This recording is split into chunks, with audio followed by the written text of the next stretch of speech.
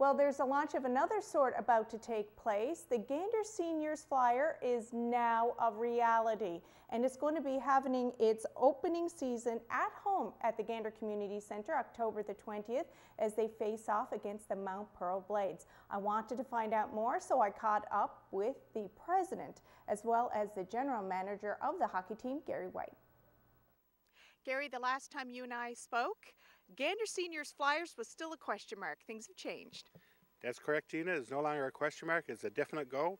We've had a lot of support within the community and within Hockey Newfoundland and Labrador with the chairman of the senior council and the league itself. It's been a lot of work over the last 5 months, but it's all paying off. A lot of excitement within the community, the idea that hockey is coming back at that senior level, and especially with NHL, the NHL being locked out. This is a perfect opportunity to catch some hockey. Well, I hope so. I'm hoping we're going to cash in on the Hockey Night in Canada, so it's going to be Hockey Night in Gander.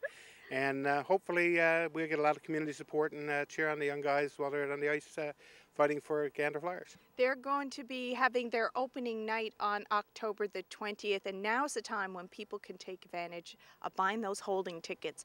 Explain a little bit about what that is, because there is some confusion about how the holding seats are different from the tickets themselves. Okay, Gina, you're correct. The holding seats are slightly different. Basically, when you purchase a holding seat for the cost of $75, it gives you permission to use that seat for the entire season, not only regular season and playoffs and potential herder play. So we as an organization will keep that particular seat for you right up until the Wednesday before game time. Now, the week that hockey is being played here at the community centre, on Tuesday nights and on Wednesday nights between the hours of 7 and 9, we're going to have a pre-seat sale, and this is only for holding seat owners, so it gets a chance to buy the tickets before the game day, and you know exactly where you're going to be sitting all season. So the ticket sales, how much is that going to be cost? You mentioned the holding tickets are $75. What about the regular tickets for the games? The regular season tickets are going to be $13. That's $11.50 plus HST. And now, if you buy a holding seat and you want to buy all 12 games, we're giving you a one-game discount.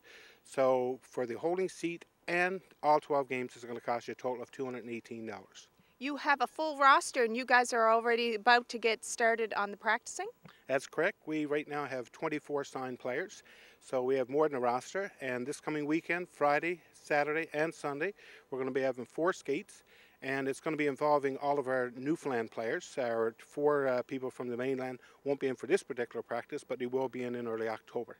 And this is open to the public? We can take a peek and get an idea of what the players are like? By all means, hopefully we're going to create some excitement.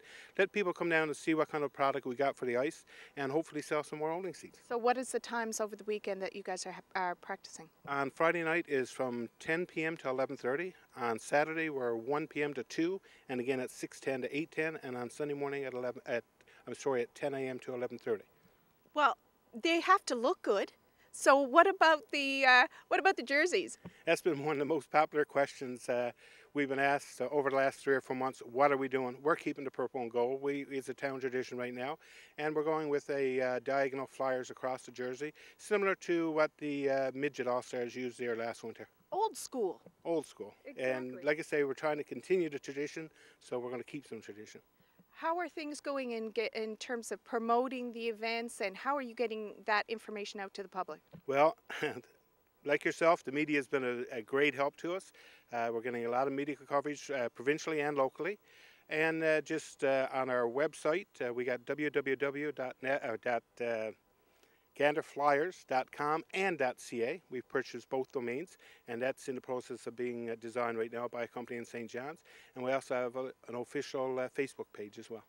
So keep an eye out and an ear out. And Garry, is there, I know you're also looking for volunteers. Of course. We've talked about this right from day one. This is a 12-month venture. We need community support, not only on game nights, but throughout the week to help us organize and make sure this is a viable venture for the team for Gander. Best of luck. I know you guys are going to have packed houses. Thanks so much, Garry. I sincerely hope so. Thanks, Gina.